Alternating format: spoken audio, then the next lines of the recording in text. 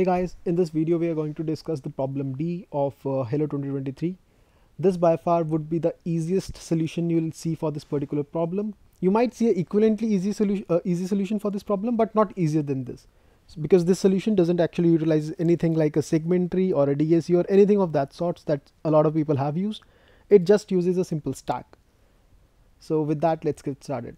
So the problem states that Boris thinks that chess is a tedious game, so he left the tournament early and went to a barber shop as his hair was a bit messy, and his current hair can be described by a array A. So A1 up to AN describes the height of the hair that is standing at the position I. His desired haircut can be described by another array B in a similar fashion. So B1 would basically represent the hair he wants at the position 1, and B2 would represent the hair he wants at position 2. The barber has M razors. Each has its own size and can be used at most once. So each razor cannot be used more than once. And in a single operation, he can choose a segment of the hairs and then cut them all. So more formally, what they're saying is that in each operation, he can choose any of the razors he's having and which he shouldn't have used, before. So each razor can be used at most once. Let its size be X. And also he chooses a segment of the hairs. So let's say the left part of that segment is L and the right index is R. So for all of these hairs that are present in L to R, he'll set AI, that is the current size of the hair, to the minimum of what the current size is, or the size of the razor itself. And then they have provided us that he may perform as many operations as he wants as long as the razor is used at most one, and AI is equal to BI for each at the end. So when you have when you're done with the operations, at the end your array A should be exactly equal to array B. And we have to tell that if it's possible for the barber to cut the hair of Boris in the desired fashion or not. They have also mentioned the constraints. So the value of test cases is less than or equal to 20,000. The value of n, that is the size of the array, is less than 2 into 10 to power 5. The value of the current hair size is less than 10 to power 9, and the value of the new hairstyle he wants is also less than 10 to power 9. So over here it actually represents each of the individual hair strands. So initially it's initially it can be up to 10 to power 9. At the end as well, it's up to 10 to power 9. The fourth line indicates a positive integer m, that is the number of razors the barber has, and after that they have also given us the sizes of each individual razor. At the end we just print a yes or a no depending on whether the hair can be cut or not. So with that, let's get started. So what they are saying is that, let's say these are the strands of hairs of Boris, right? So let's say this is maybe 1, this is 2, this is again 1, this is 3, and this is 3. Now Boris wants that a barber should cut his hair in a fashion that the final answer is, let's say 1, 1, 1, maybe 2, 2. Let's say this is the answer. So would a barber be able to do it? So a barber has only one tool, that's his razors. So what he can do is that for this particular example, let's say he had a razor with size 1 and a razor with size 2. Let's say these were the two razors he had. So he can select this particular segment and he can apply the razor 1 over here. Let me change the color of the pencil. Okay, cool. So he can then apply razor 1 over here. The razor 1 has a size of 1. So all of these elements would now become 1, 1 and 1. These were already 1, but we select minimum of 1, 1. It's trivial, so never mind. But for minimum of 2, 1, we'll get a 1. So his hair would become 1 over here as well. This now this set of hair is sorted. This set, however, still remains, right? So over here we need the final answer to be 2. Also he has a razor of 2 left, so he can use the razor 2 over here, and then they'll get cut as 2, 2. So this is the final answer, and if this is the question given to us, or if this is the test case given to us, we'll have to return yes. So basic question is how to do it. Now since we are talking of segments, it might be tempting to think that we can do it by a segment tree, and we definitely can do it by a segment tree, but segment tree is not a very beginner friendly topic, and it's easier if we can think of another approach which is easier to code, easier to think, easier to implement. So for that we'll look at another observation. So I can start my problem with a greedy way. What I mean by a greedy way is that let's say this particular hair was of length 4 and in between we had a hair of length 2 as well, right? And this is A of I and this is B of I. So B of I, let's say B of I is 2, 2, 2. So can I convert it into this using a razor of size 2? Yes, I definitely can. I can use the razor on the entire length and I can say the converted array would be this. But how do we tell the computer to do it, or the system or the algorithm to do it? So what we can say is that if we are having a razor, right, and if the length or the size of the razor, so basically the size of the razor means is that after using it, what would be the size of the hair remaining. So if the size of the razor is greater than or equal to the final value I want, right, then I can use it for that as well. So it won't matter to me. So over here, the razor I was using for position 0 or this particular position, it was 1, right? The razor can again be used on the other element because the size of the razor is greater than or equal to bi, so it won't matter. Now I can use the same razor for the last element as well. So same razor can be used for all the 3 strands of hair. With that in mind, what we can say is that for any element in the array B,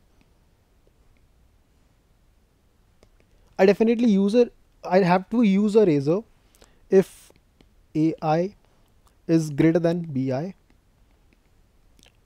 Now can I use the same razor that I was already using on some strand earlier? I can use it if and only if that particular razor had a size equal to bi, right?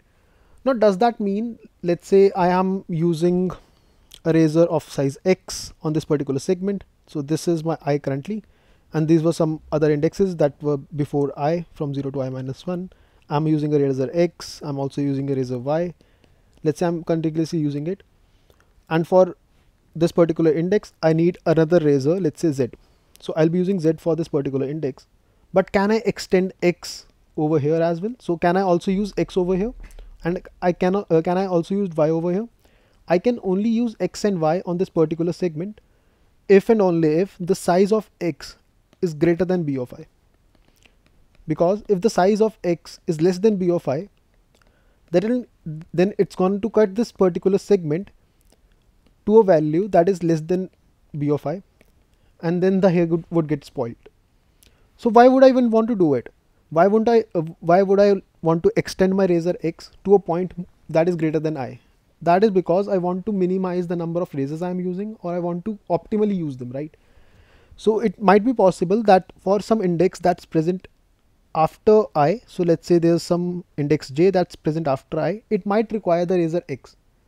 And if I had dropped my razor x over here itself, if I dropped it, then that particular razor won't be available to me, and it might be the case that razor x was only available to me once, and I wouldn't be able to use it for j index. Hence I won't be able to cut his hair in that manner. So it's best to check for this particular condition and then proceed further. So that's it. That's the entire logic for this particular question, and the code is also pretty simple. So let's just look at the code. So in the code itself, what I'm doing is I'm taking the vectors of integers, that is a and b. So it represents the initial hairs, it represents the final hair I need. Then I'm inputting them. Then I'm also taking a map of razors, and I'm like incrementing the value of that particular razor, because I can have several razors of a similar size. The reason I'm using map doesn't have to do anything with this particular algorithm. You can use an on-order map as well. Map is just short, so I used map. There's no other logic. Also over here, if AI is less than BI, so that would basically mean the current hair. Okay, so for this, that would mean that the current hair has a length of x, but I want the new hair to have a length of x plus y. Is it possible? Can you ask a barber to cut your hair in such a manner that the final height is greater than the initial height? Definitely not. Definitely not. It's a stupid question. So you can't do that. So if such a case is present that you have a AI which is less than your BI, you can simply return 0. You can say it's not possible. Return 0. So basically the barber can say that you are acting stupid. It's not possible for me to do that. Cool. Then what I'm saying is, if this condition holds, then just return no. Else I'll take a stack of or a monotonous stack. Now what a monotonous stack is, it's basically a simple stack wherein each value above another value is smaller than that. So if I'm saying a monotonous decreasing stack, the elements in it would be in a decreasing fashion. So I can have 4, on top of it I'll have 2, then 1, any sort of that thing. But if I have an element I cannot have an element greater than I on top of it. So that's what a monotonous stack means. Then I'm just input like I'm taking the variables over here so that I don't have to refer to my AI BI. You can directly do with AI BI as well, but I just like to do it that way. Then I'm saying till the time a monotonous stack has a size, so it has some elements, and if the element at the top is less than B, so if element at the top is less than the current hair strand, then I definitely have to remove it. I can't use that particular razor. So monotonous stack is basically holding the razors. I can't use that particular razor if the size of the razor is smaller than the hair I want at that particular strand. So that is what I'm doing over here. I'll keep popping all the razors. Then I'll check if the final answer and the initial answer were same. So I don't need any razor for this hair strand. So I'll continue. Else I'll definitely be needing some razors. And if the top of the stack, that is the minimum razor I'm still using for that segment, if it's equal to B, then I can simply use that razor, so I can still continue. Else I'll definitely require some other razor, right? So even the smallest razor that I have on this particular segment would be greater than B, so I'll need some other razor. So I'll check if I have a razor of size B, then it's good. Else if the number of razors at the size B is 0, I can return no simply. If the number of razors are greater than 1, then I'll decrement it by 1 and push that razor onto the stack. So over here I've used B, and B actually is the size of the razor as well. So B is the size of the final strand, size of the hair you want at that particular location finally, and it's also the size of the razor, right? So I'm pushing that onto the monotonous stack. If the entire iteration completes without any hitch, then I can simply return yes, and that's it. That's the entire algo. Let's try submitting this particular question. Okay, so I have submitted it already, so let me just show you the solution. So this is the exact solution I submitted, the one I showed you over there. I'll try to link this into the pinned comment. You can go through the code, but I think the code is pretty easy to understand, so you can code it on your own as well, right? So let me know if you still have any doubts in it, or if you want me to make any video on another topic, another problem. So let me know about that. Thanks a lot, guys.